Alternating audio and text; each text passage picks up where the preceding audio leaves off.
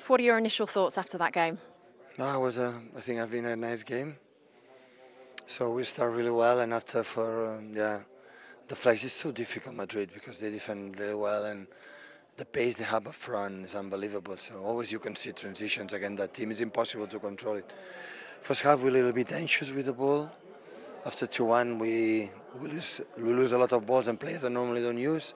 And when that's happening in that team, it's so difficult to avoid it. But the second half, we show our incredible personality in the way we played, because 2-1 is risk. You can see another goal, a transition. To come back with 3-1 for one in Manchester will be difficult, and we continue playing with a lot of composure, much better than the first half. We make 2 fantastic goals with Phil and Josko. And yeah, at the end, Madrid, you are 76, 77 minutes in this stadium, boo, it's eternity. So we knew it, and yeah, 3-3, we take it. We have to win a game. We win a game to qualify for semi-finals. To go 1-0 up within 2 minutes, to then have 2 deflections within 4 minutes, is that just unlucky? Well,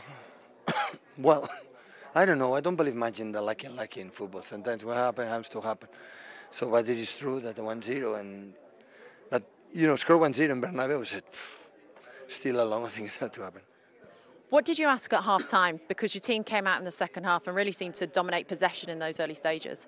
Yeah, be more calm, move less, and be more safer with the ball, attack outside, and be exactly what we talk. And I said, guys, it's 45 minutes and 90 minutes, so a lot of minutes still to play. So don't lose, especially, the composure have to do, because sometimes you want to be crazy, and they did it. They did really well. Josko Guardiola not only passed a late fitness test, scored an absolutely brilliant goal. You must be delighted that it's his first for Manchester City. We were lucky that he's with us and could play today. Otherwise, it will be so difficult because we don't have players in the back.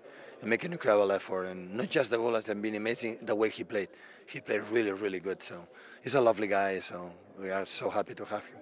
Phil Foden came off with injury. Is he okay? It was a knock. I was grumpy with me because I make substitutions, but. Yeah, making a fantastic goal. And look, it's finally poised. You know what happened last season when you took it back home. Is the belief there you can do it again?